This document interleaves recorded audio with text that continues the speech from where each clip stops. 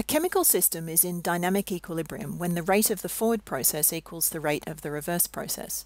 From a macroscopic viewpoint, a system in equilibrium will look unchanging, but at the molecular level, the forward and reverse processes, whether they're physical or chemical changes, are churning away continuously. In this video, we'll focus on chemical reactions. So let's take a hypothetical reversible reaction, A goes to B. If this reaction were at equilibrium, it would mean that the rate of A turning into B was equal to the rate of B turning into A. What does that mean about the concentration of A at equilibrium? Would they be the same? Well, think back to kinetics. Let's say that we know the rate laws of the forward and reverse reactions. So the forward rate, the rate of the forward reaction, that's how fast B is being produced. That's equal to a rate constant, I'll call it K1, times the concentration of the reactant, which is A.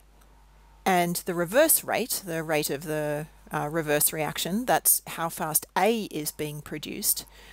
That's equal to a different rate constant, I'll call it K2, multiplied by the concentration of B, because B is the reactant here. So that's K2B. Okay, note that the rates each depend on two things, the concentration of the reactant and the rate constant. And recall also from kinetics that a high rate constant implies a reaction with a low activation energy, and therefore it must be a reaction that has a high probability of successful collisions. Now, let's say we know the values of our rate constants. Let's say that K1 equals 6 and K2 equals 2. As long as we keep the temperature constant, those rate constants won't change. So, if this reaction is at equilibrium, then the forward rate equals the reverse rate. And that means that the rate at which B is being produced equals the rate at which A is being produced. So, we could write that K1A, or K1 times the concentration of A, equals K2 times the concentration of B. And then if we substitute in those values for the two Ks, we get 6 times A equals 2 times B.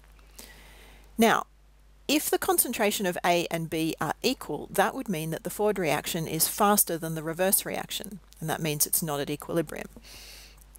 6 times 1 concentration doesn't equal 2 times the same concentration. So in order to get the rates to be equal, the concentration of B has to be higher than the concentration of A. And we can work out just how much higher by rearranging that equation.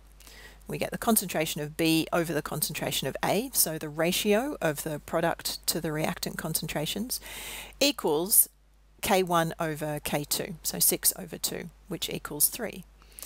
So what that means is, in order for the forward and reverse reactions to be equal in this situation, you would need the concentration of B to be 3 times as high as that of A. This is because the forward reaction in this case, which relies on the concentration of A, happens more easily. It has a higher K, so in kinetics terms we would say that the probability of a successful collision is higher. For the reverse reaction, K is lower, meaning there's a lower probability of a successful collision. So a higher concentration of that reactant, of B, is needed to get the same rate of reaction. Let's use a couple of graphs to look at how this would play out during a reaction. We'll start with a vessel containing only A. I'm going to draw two graphs, one that tracks the concentration of A and B, and another that tracks the rate of the forward and reverse reactions. The rate will be measured in moles per litre per second, or big M over S. Think about that unit. It means how fast the concentration is changing.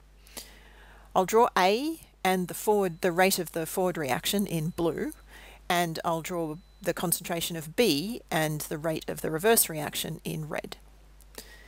Okay, so only A is present initially. So the concentration of A is high and the concentration of B is 0.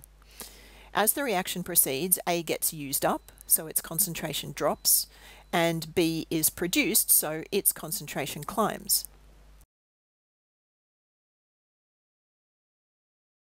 Because the concentration of A starts high, the forward rate is also high, and because the concentration of B is initially 0, the reverse rate also starts at 0. But as the reaction proceeds, the concentration of A falls, so the rate of the forward reaction also decreases. Remember, concentration affects rate. Simultaneously, the concentration of B is climbing, so the rate of the reverse reaction climbs. Well, this continues until the rate of the forward reaction equals the rate of the reverse reaction. When we reach this point, the concentrations of A and B are no longer changing. Since the rates are equal, neither species can win.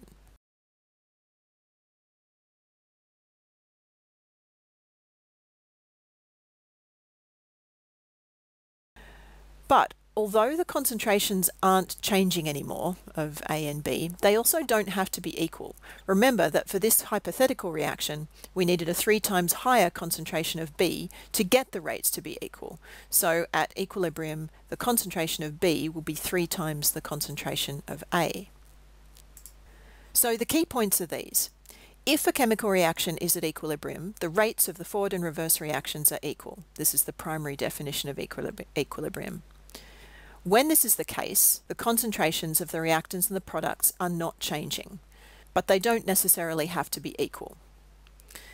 And finally, it's the ratio of the rate constants of the forward and reverse reactions that determines the equilibrium concentrations.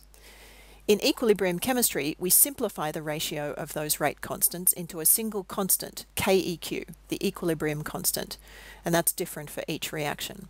I'll show you how to use this in coming videos.